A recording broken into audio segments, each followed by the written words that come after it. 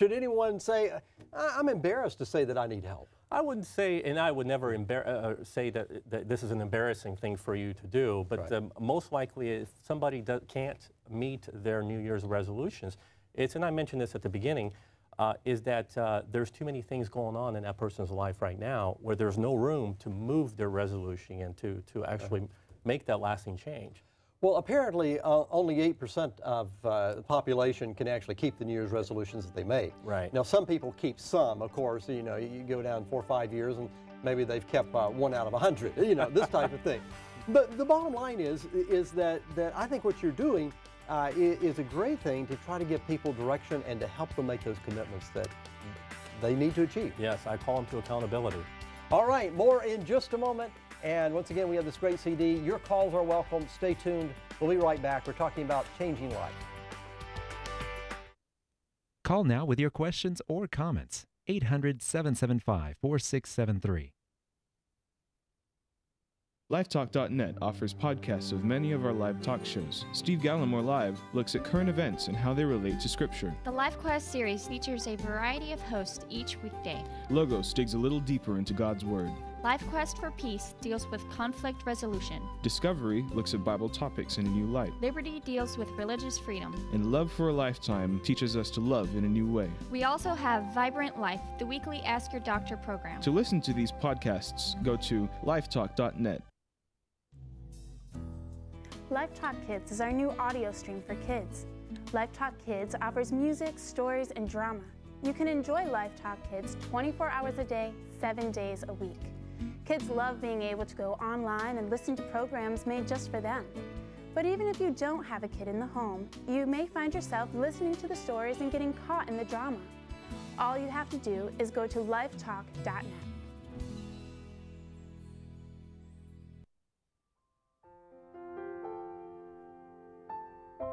Jeff Bjork acknowledges the influence of old-time religion in his new CD, This I Know, a 15-track arrangement of well-known hymns.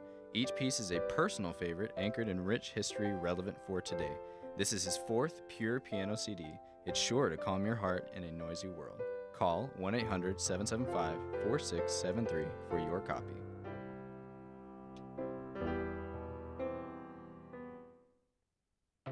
So here's a question. If you love Jesus, and I mean truly love him, people will notice, right? I mean, if Jesus is at the center of everything you do, people will have to notice. And that is exactly what Lifetalk is all about. You see, at Lifetalk, our goal has always been to connect people to the true source of power, Jesus Christ. We know with Jesus at the center of our lives, nothing is impossible.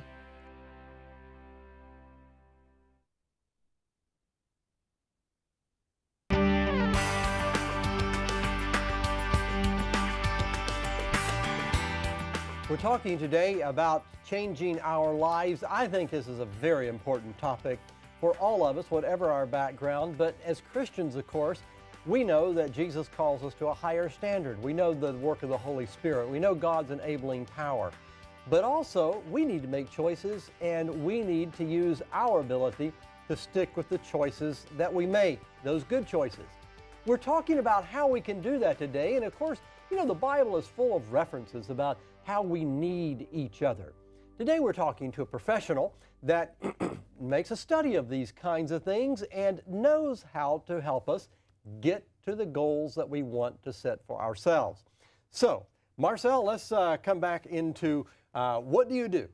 You gave us just a little glimpse a moment ago, but let's start filling this out some. Sure. Someone walks in your door and they say, Marcel, I need help. I have some changes I want to make, and I need someone to help me through this. You mentioned that you do an assessment and that you try to identify what needs to be done. But pick up from there if you would, and give us kind of an overview of what's going to happen. I know many in the audience right now say, well, I go to a life coach, you know, what are they going to do? And so just give us a little bit of an idea of what you would do, where you'd take people. I start with an assessment called the Wheel of Life, and it has all of the areas of a person's life, including career, education, health, spirituality, personal relationships, and I ask them to rate where they are in each of those areas on the wheel. And the point being that a wheel that has a high score in each of those areas is going to be a wheel that will travel without any bumpiness. Okay. And so those that score low in certain areas are obviously going to have some bumpy, just going to have a bumpy ride. And so we target the areas where someone scores the lowest, and then I'll say, would you like to work on this area of your life?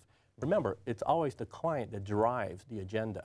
Okay. I never impose my coaching to a client. Right. I'm there to support their growth and what they want to work on. Well, tell us about the assessment then.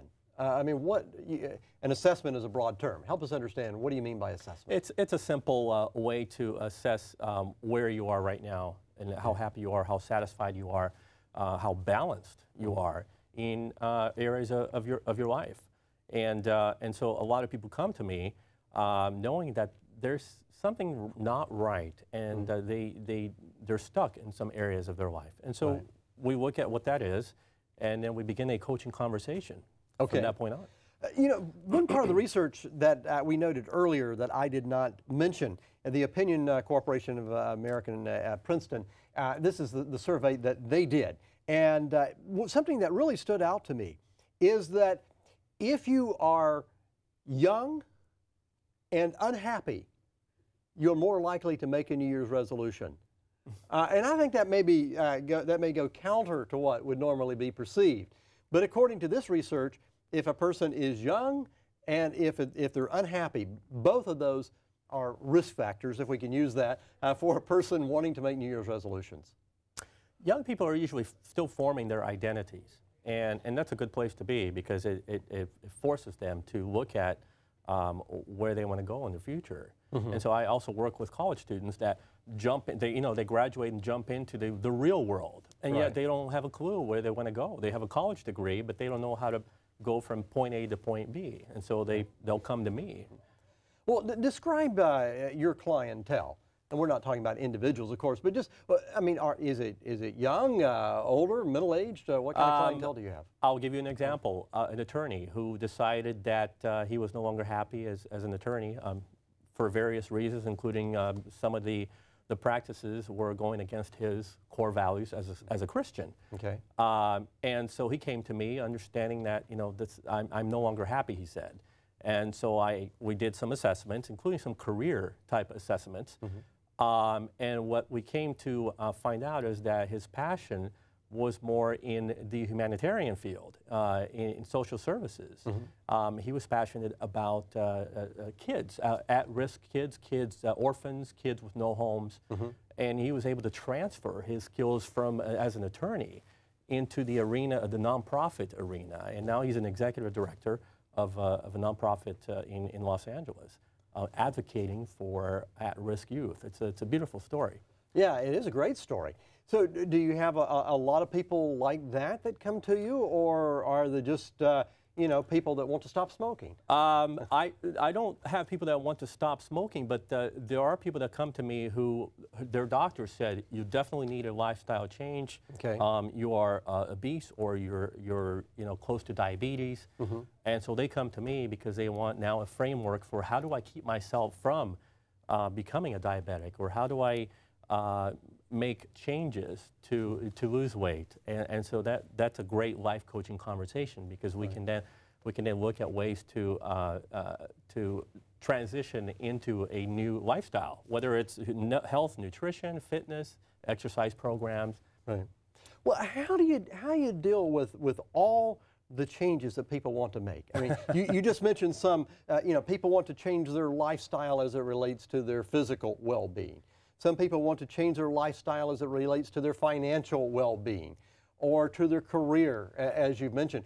You cover so many different things, it would seem to me. How do you relate to all of those? Well, Steve, sometimes, and it's important, that's a great question, and because one area may impact another area. If you're unhappy with your finances, how is that going to impact your health and your relationship with God?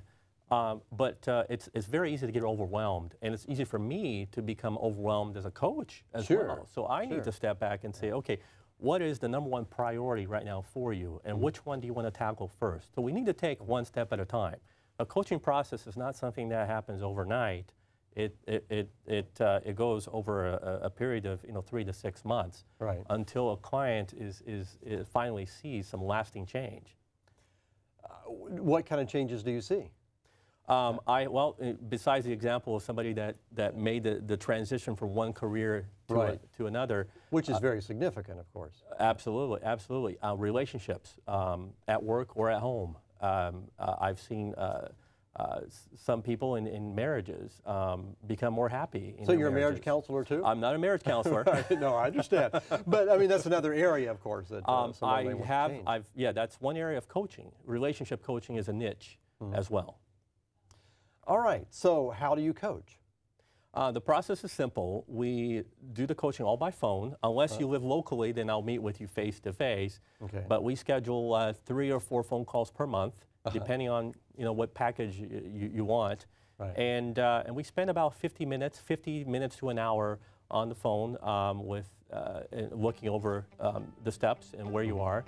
And then at the end of each call, I call you to accountability by taking some steps. And then we talk about it the next time I meet with you and I say, did you do the steps? All right, we're going to find out about how you build willpower, it sounds like.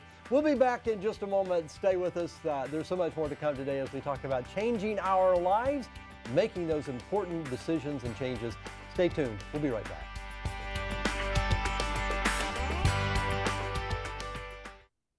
Do you have a comment for today's show? Call 800-775-4673.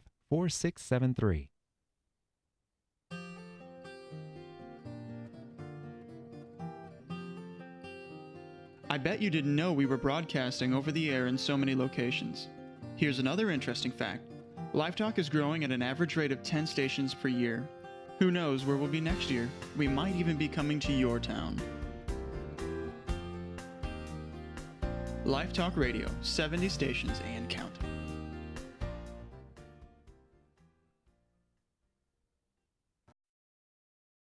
Hi, I'm Dr. James Markham with your Daily Heartbeat.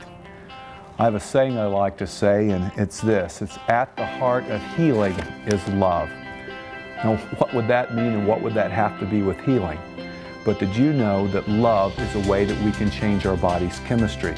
There's been studies done that show people that have animals, which could include a dog or a cat, if they have them, they actually have less heart attacks, less stroke, less infectious diseases, and even less malignancy. Well, do you think it's anything about these animals yelping and barking and meowing that changes the chemistry? No, it's not. It's the love that's shown between owner and manual. Likewise, we know that people that are happily married, if one of the spouse should suddenly die or get sick, that there's a greater likelihood of the other spouse developing a disease. So at the heart of healing is love, and love is one of the most valuable treatments we have to stay healthy.